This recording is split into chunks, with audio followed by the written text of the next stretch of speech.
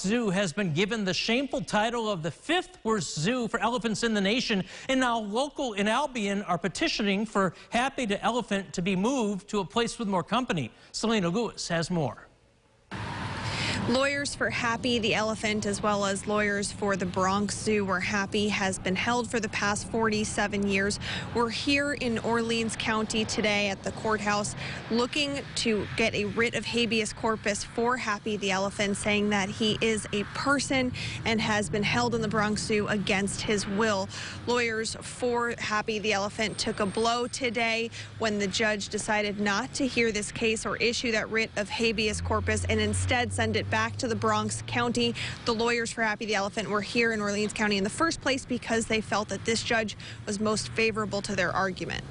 A person has nothing whatsoever to do with whether you're a species, what your species, or even whether you're alive. It has to do whether a legal jurisdiction has determined that in some fundamental way you ought to count in the legal system.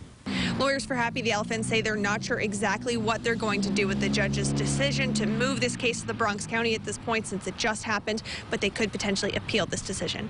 In Orleans County, Selena Lewis, News 8. All right, thank you, Selena. This case will now be transferred out of Albion and down to New York City.